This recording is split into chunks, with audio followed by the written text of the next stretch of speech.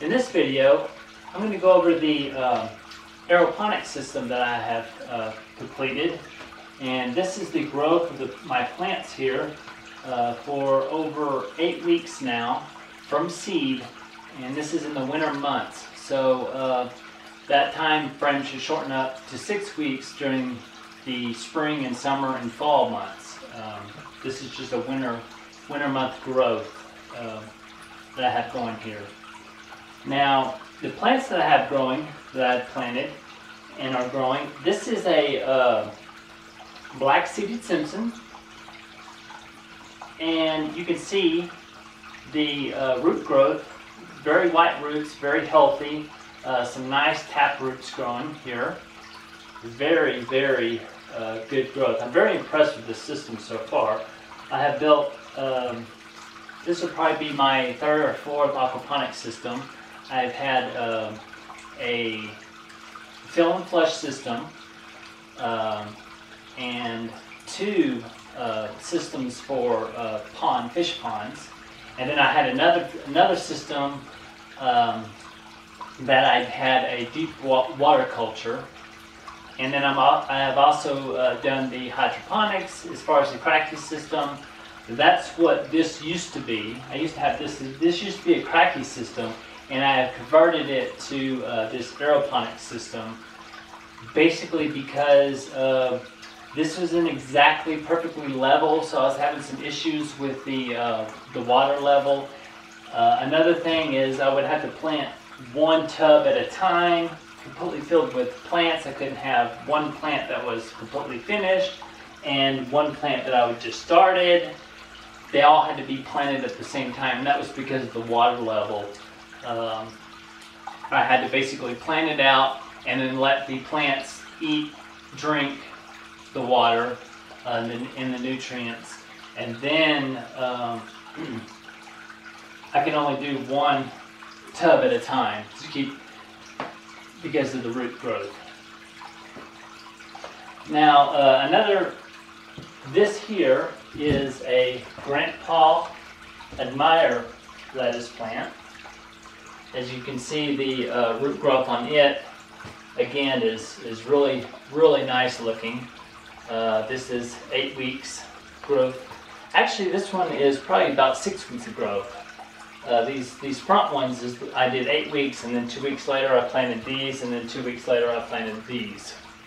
And I'm kind of trying to do it in a orderly fashion so we can have a steady amount of greens coming in for ready to eat.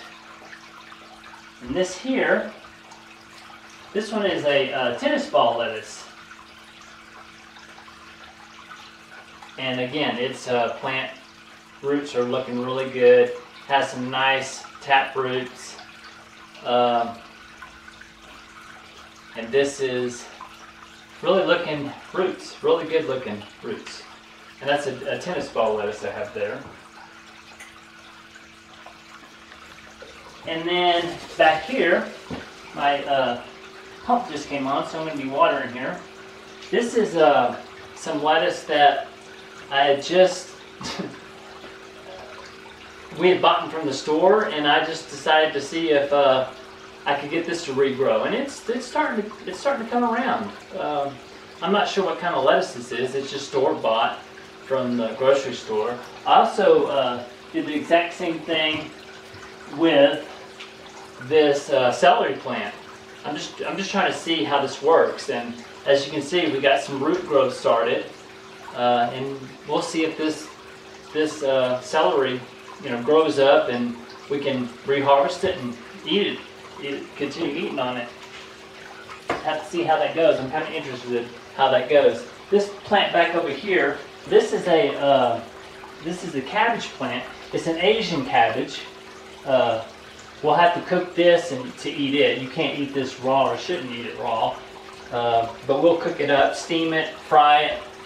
We'll figure out something somehow to cook it. Here I have some onions. And these onions are, where are these onions? These are evergreen long white onions. These take a little longer to to mature than the other ones. But again, I just wanted to see how onions grew in it, and they seem to be doing just fine. Great. Now, as far as how the system is put together and how it's designed, I have 3 2-foot by 3-foot concrete mixing tubs, and I picked these up from like Home Depot or Lowe's. I got these years ago and have just used them for different projects. Like I said, at first this was a cracky system where this was just filled up with water and some nutrients were put in there, and I was growing my greens that way. And since then I've changed because, again, there was a water level issue. I think the back part of this has kind of sunken down a little bit, so the level of the water wasn't perfect.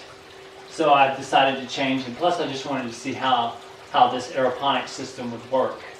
On the top here, I have a 3/4 sheet of, this is just a polystyrene insulation. It's just a styrofoam that you can get from the hardware store as well. It has like a mylar on it, a silver mylar, and I have that on the top.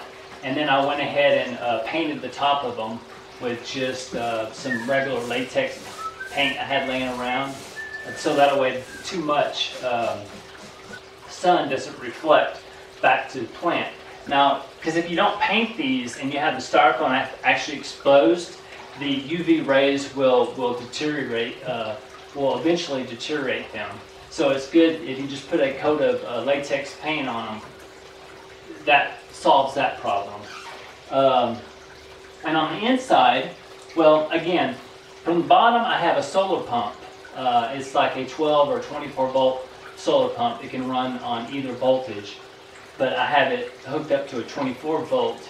My system here is a 24 volt system, so it's running on 24 volts, and it pumps water from the very base, my sump on my aquaponic system. It pumps up and through a 3/8 inch pipe, and then I have that stuffed into a 1/2 inch PVC pipe, and it comes up, and then it's teed off in here.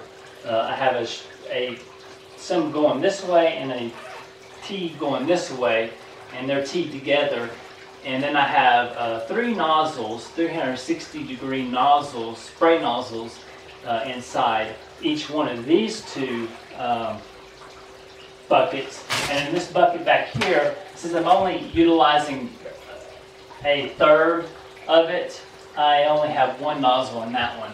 So there are a total of 7 nozzles that are spraying on these plants.